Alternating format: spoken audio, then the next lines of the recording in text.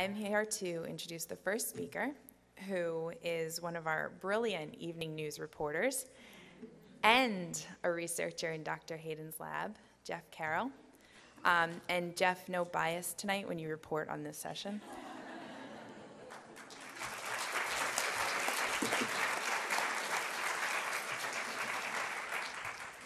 I don't know, I'm going to take a picture of myself. This is my first rehearsal of this talk, too, so I hope it goes well. And my kids are in the front row, so if it sounds like there's 3-year-olds screaming, it's because there are. So basically, the only thing this blind guy has to offer you is my own story. So I know that it's a little weird and arrogant for me to sit up here and talk about myself for 20 minutes, and I assure you that I feel really weird about it, but I'm gonna do it anyway. And so I hope what I say is not gratuitous or unnecessarily emotive, but I hope that you get what I'm trying to say. So as you might guess from the title of the session, I'm here to speak today about my own relationship with Huntington disease. I grew up also in a, this is I, that was I. I was going to use a laser pointer to point out my tight-rolled pants, but. So I grew up just outside of Seattle, and I come from a large family. I have 5 siblings, some of whom are here today near the front row. Growing up, we almost never heard the words Huntington disease. I certainly never consciously processed them. My parents were quite religious. That's for you, Beth. My parents were quite religious and received some comfort from their church that HD was something we didn't need to worry about. As a kid, certainty is kind of contagious, so I never thought about Huntington disease growing up. In hindsight, this is a surprising kind of ignorance. My maternal grandmother spent the large majority of my childhood in a nursing home, destined to spend 20 years in a terminal, non-communicative state. I have these vague memories of sort of young holiday visits to this bed that contained a sort of terrifying figure. It's no wonder that my mother didn't sort of continue these visits as we grew up. Despite how impossible it seems in retrospect, I grew up in strict ignorance of HD, its mode of transmission, and the threat that my siblings and I were under. I was a reasonably bright kid who got bored really easily. I left high school early to go to a local college and sort of drifted in and out of interest for a few years. And in 1996, a friend and I, the least impressive recruits of the American Army that year, that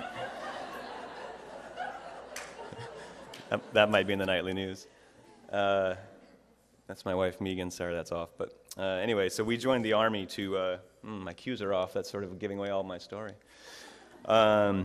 We joined the Army to kind of try and have an adventure, and I think we were both hoping that we could outsource growing up and that the Army would do it for us.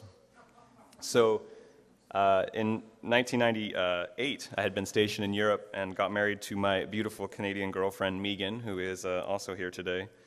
We were having a great time exploring Europe, but during late 1998, I was concerned about tensions mounting in Kosovo, not far away. That would be the cue now. I had PBS slides and everything. Anyway, it doesn't matter. Not far away, so I came home for Christmas leave that year, knowing that conflict was likely looming. So I wasn't sure what was going to happen to me, but I was feeling a little apocalyptic. And it was during this visit home that my father told Megan and I about the reality of HD in my family. My mother, Cindy, who was not in the Kosovo Liberation Army. Can I get the next slide from Sony on the computer? There we go. My mom, Cindy, was not only at risk for HD, she was showing signs of the disease at the age of 46. Sort of abstract fear of another war in the Balkans was replaced by this kind of primitive dread of what I had just learned. The nightmarish figure of my grandmother was not just some abstract thing, but it was now a very real potential. So nothing constructive happened that year with regards to HD. I went back to Europe after my leave and got distracted by the slide to war. I was trying to wrap my head around what HD meant while practicing with my unit, breaching a mock-up of the Macedonian-Serbian border in Germany. Eventually, bombs prevailed. There would be a slide that would look like a bomb. And we went back to the field to learn how to be peacekeepers. I wasn't sure at the time what that meant, but I found out when I finally got to Kosovo in October 1999. It meant long stretches of incredible boredom interspersed with very surreal moments. I had lots of time to think, and I decided to learn about HD. I was frustrated with the depth of information that I could find. I felt sort of patronized, and I had this huge hunger to understand what was happening. When I returned to Germany in July of 2000, I took a biology course, sort of desperate to learn the language that I felt I would need to understand what was happening. This is a fun interlude. This is a picture I took in 1999 in Kosovo of an event I was attending at Camp Monteith. And the tall fellow standing up on the box in the far back right of the thing is an NBC reporter named Charles Sabine, who I had no idea who he was at the time. I don't even think he'd heard of HD yet, but it's a small world. My military service was over, and my wife and I returned to Vancouver, her hometown, in March 2001. So in case anybody's keeping track, that was a really good time to get out of the American military. I took a job, but I registered at the University of British Columbia. I was admitted as a philosophy student because my bizarre academic history failed to impress the biology department. So I decided to talk my way into first-year science program. If nothing else, the Army had taught me how to manipulate bureaucracy to achieve my goals. And Army discipline saved me that first year, as 18-year-old kids with prerequisites taught me what it's like to feel completely stupid. In my second year, I got a job in the lab with one of my professors and started learning that science is a process, a way of thinking about the world, and not some set of facts to memorize. It was during this period that I decided to get tested for HD. I'd always known I wanted to be tested, but it took time to become a priority. I knew that a famous researcher, Dr. Michael Hayden, I wanted to see his face when I did that. That's how we work. Dr. Hayden worked in Vancouver and helped pioneer access to predictive testing. In the fall of 2003, during the second year of my university, I received a positive test result for HD, 42 CAGs. I told the physician who delivered the news, Paul Goldberg, that I wanted to help, or as my wife says, I asked for a job. Paul arranged for me to meet Dr. Hayden in late 2003. I was extremely nervous to come see this important HD lab and meet this prominent HD researcher. Michael was fantastic and invited me to attend a lab event and meet with him after. I knew something was different when I realized the first lab event I attended was a play Michael had commissioned about testing in HD. He said a pretty remarkable thing to me during our personal meeting afterwards. He said, you know, you don't have to do this. You're a complete person, and HD does not have to run your life. You can do anything you like.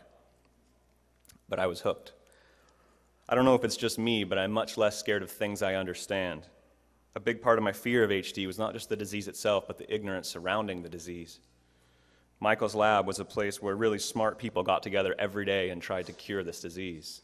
It wasn't going to be easy to get rid of me. Michael offered to let me join his lab as an undergraduate assistant so I could get involved without having to make an open-ended commitment. In retrospect, this was a brave thing to do. If I truly am a whole person with all of life's options open to me, I should be able to dedicate my life to anything I want, including working on HD. This was a risk for him and the lab, but he never made me feel uneasy or awkward about it. Since coming to the lab in January 2004, I've never looked back. I transitioned to a PhD that fall, and I'm in the process of completing my thesis, maybe, right now. I began feeling lucky just to be let in the door. Michael's group is among the world's top HD labs. Thanks to the remarkable trust he has had in my abilities, I've been tested.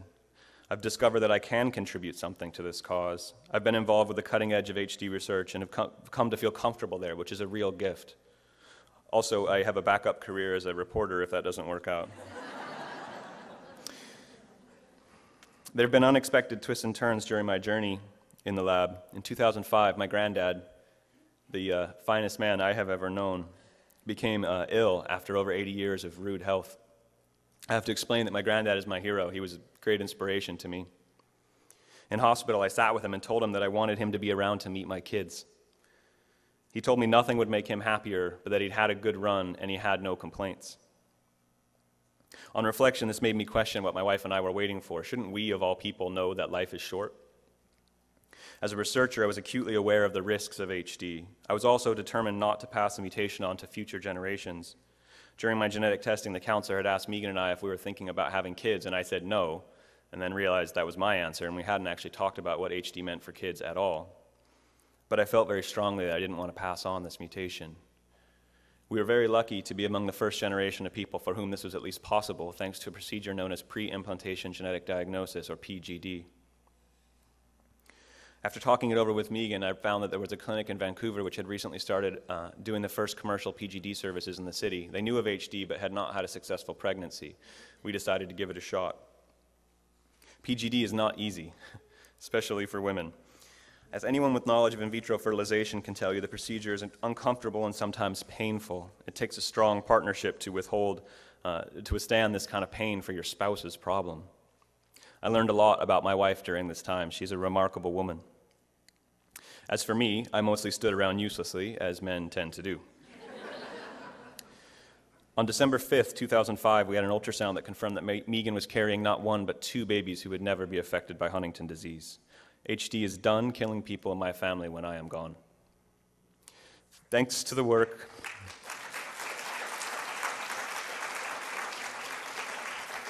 I think that was for you, actually, Megan. Thanks to the work of the scientific heroes who cloned this gene, as well as developing the techniques that allow for successful screening, Billy and Elijah will never have to live under the shadow of HD. They're also in the front row if the pictures get boring. I believe that this is a stunning testament to the power of knowledge and of scientific research. But life goes on. While PGD is a blessing for those in a position to use it, it's not a cure for those living with the disease now. Shortly after my babies were born, my mother's HD took an acute turn for the worse, and she died in December of 2006. The night she died, her movements were uncontrollable, but as we left the room, I put Elijah to her neck. She became quite still. For what was probably less than a minute, but felt like an hour, she didn't move as this tiny baby rested on her shoulder. My mom loved babies, and I'm glad that she got to meet mine, but she deserved to have watched them grow. So we have work to do. As a family member, as well as a scientist, I've been fortunate to witness the accelerating push towards therapy over the last 5 years. Since cloning the gene in '93, scientists have produced a number of models of HD, from yeast to sheep. I met a scientist here that is developing a pig model of HD. They're squeezing these model systems for insights into what molecules are involved in HD as hard as they know how. As has so often been the case in HD research, academic researchers with nothing to gain are moving mountains to identify potential drug targets for HD.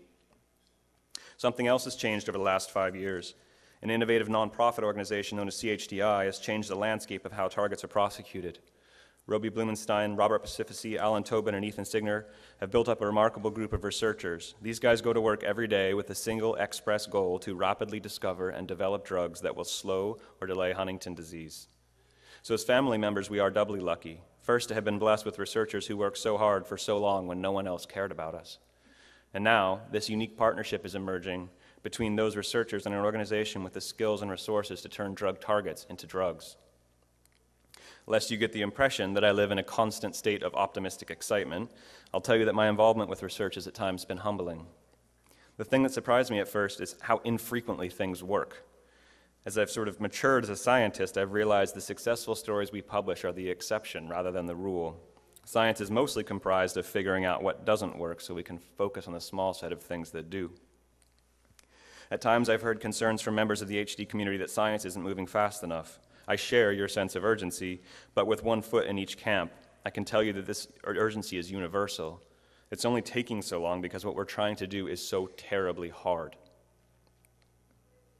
As someone with a personal stake in the outcome, it would be easy to get discouraged. Despite the remarkable nature of individuals who are working on this, it is a human endeavor with all of the complications and limitations this implies. But on reflection, all I can feel is a profound sense of gratitude. We are, all of us, lucky to be born in an era in which hope in the face of this disease is anything but an empty dream. He wants to come on stage. Having explained who I am and how I got here, I want to finish today by addressing the topic of this session. What is the role of HD families in research? The answer to this question depends on each family's resources, so I have no answers, but I do have some ideas. In the most direct way, we can become involved.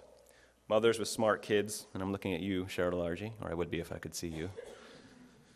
Don't be scared to talk about research as a noble career ambition. I personally know several scientists working on HD who are themselves at risk. but personally conducting research is not for everyone. Given the pay and the hours, I'm sometimes amazed we keep the lab full at all. So outside directly conducting research, there's an enormous amount of room for direct family member involvement.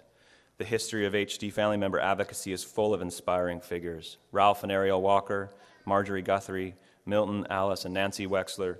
So many others have taught us that HD is not a shameful family secret, but a disease whose patients deserve compassionate care and a fight worthy of hope. I don't mean to sound patronizing. I know many people in this audience have given enormous amounts to this cause, in some cases since before I was born. But websites need to get made, money needs to be raised, deals need to be negotiated, hands need to be held. We can all find a way to help. Beyond directly facilitating science and patient care, we are desperately needed as subjects in observational studies. 2 trials, Predict HD and Track HD, are currently underway. In both cases, critical input is needed from the whole HD community, those who've tested positive and those who've tested negative as well. Only our mutation-negative brothers and sisters can serve as controls in these experiments. I'm very proud of my sisters, Stacy and Beth, who've undergone MRIs, hours of questions, and even spinal taps for the sake of a disease that will never affect them. I've seen findings from these studies presented by scientists, and many have already been published. You've seen some here this week. These data are necessary for planning clinical trials with any hope of success. Correctly determining if a drug cures HD depends critically on careful measurement. Deciding what to measure and getting these measurements correct now means that when we do it for real, the trials will provide useful information. I can't imagine a worse outcome than a drug that really does help HD that we ignore because our clinical outcomes are not accurate enough. Our clinician friends know this and are working to avoid it. We, as family members, need to meet them halfway by showing up and doing whatever ridiculous task they asked us to do over and over and over again. And I say that as someone who's just finished my 6th Predict HD visit, which makes me feel old. Scientists in pharmaceutical and biotechnology companies are interested in this data because it shows that running HD trials will provide useful answers. Testing neurodegenerative diseases drugs is notoriously difficult, which is one of the reasons there are so few drugs for these common diseases. We've heard over and over again at this meeting about the hunt for a biomarker that can indicate HD's progression. That's what these studies are all about. I've heard from relatives and others in the HD community that drug companies don't care about us because there are not enough patients to make a profit. I don't know if this is ever true, but I can tell you it's not true now. Just look at the participant list for this meeting. Scientists are here from Pfizer, Medivation, Novartis, Genzyme, Neurosearch, Vertex, ISIS, many other companies. They're here because they're betting that drugs for HD are possible. One of the reasons drugs are possible is the hard work required to properly measure HD symptoms has and is being done. Which brings me to the subject of clinical trials. Clinical trials are happening now and seem likely to increase. You have to be 18. Each clinical trial requires a large number of gene-positive symptomatic individuals. The recently completed trial of ethyl EPA involved 300 individuals. Huntington Study Group's Phase 3 coenzyme Q10 study is enrolling over 600. Anecdotally, recruitment for these trials has not been as rapid as we would hope. Looking at the ACR16 trial being run by Neurosearch is interesting. Neurosearch is currently recruiting approximately 220 people across North America to test their drug. To stay on schedule, the last person signing up for the trial had to have had their first visit by November 24th this year. This schedule would have required 26 patients a month to sign up for the trial. In reality, over the last 6 months, they've recruited an average of 16 patients per month. This shortfall means the results of this trial will be delayed, if trends continue, by about 3 months. If ACR16 turned out to be the wonder drug that profoundly changed the course of HD, we all would have just lost 3 months' worth of neurons waiting for recruitment. I have no idea if ACR16 is a wonder drug or not, but I would rather know and move on. I encourage the lay and funding organizations to work together towards a unified communications pipeline about clinical trial progress. We as family members need to meet these organizations halfway by being reachable and in touch. Everyone in this room who is eligible for clinical trials or knows somebody who is should register at hdtrials.org. My hope is that some of the initiatives discussed at this meeting will lead to a better flow of information on clinical trials from sponsors and initiators to patients. Finally, I'd like to say a few words about genetic testing. What may not be obvious to everyone is that all the trials I've mentioned can only enroll mutation-positive or symptomatic people. Ethically, giving experimental compounds to unaffected individuals is impossible, severely limiting the pool of potential participants in trials. I know this is a contentious issue. I don't have the answers for anyone but myself. But historically, many people have preferred not to know their status because in the absence of treatment, there seemed to be no benefit to knowing. But having my test result has immensely improved my life in concrete ways despite carrying the mutant gene. I was able to make reproductive decisions that ended HD in my family. I was able to pick a career that was meaningful in the context of a foreshortened lifespan. I am able to further contribute to therapy by participating in trials that are only open to tested individuals. The uptake rate for genetic testing HD varies worldwide between 5 and 20%, probably something like 10% in North America. Reasonable approximations argue that there are about 50,000 people in North America between the ages of 18 and 45 carrying the HD mutation. These are the people who could eventually participate and benefit from clinical trials. If we accept these approximations and assume a testing uptake rate of about 10%, we would guess there are about 5,000 people who could currently participate in clinical trials in North America. But not all these people can participate in every trial. As many of you will know, each trial comes with a long list of things like age, CAG size, other medications, and other things that eliminate a number of people from the testing pool. Furthermore, geographical sites are not equally distributed around the world, meaning that not everyone can participate in every test. Currently, these trials are being run only on symptomatic people. My sincere hope is that we are moving towards an era when we start running preventative trials based on biomarkers discovered in Track and Predict. This is not opinion or advocacy, but a simple fact. To cure HD, we need to run clinical trials. In order to run clinical trials, we need as deep and as broad a subject population as possible. Only as a community can we run the trials that are needed to cure HD for ourselves, our children, and our grandchildren. For the people who've decided that testing is the right thing to do for themselves, participation in trials is a concrete benefit for themselves and for all of us as a community. I have often thought that the unique evil of HD is its utter lack of hope. So many other human diseases, no matter how devastating, offer some small portion of hope. The finality of genetic judgment in HD is, to me, its cruelest feature. But my interaction with scientific research over the last 6 years is changing these feelings of hopelessness. My blind fear of my grandmother's shape in her bed has been transformed into the more mundane fear of something that is dangerous but understood. My refusal to consider having children has been transformed by science into two beautiful little people who have every reason to expect a long life. And my feeling that there is no hope has evolved into a belief that the people living with HD today have every reason to hope for a treatment and to fight for that hope. Thank you.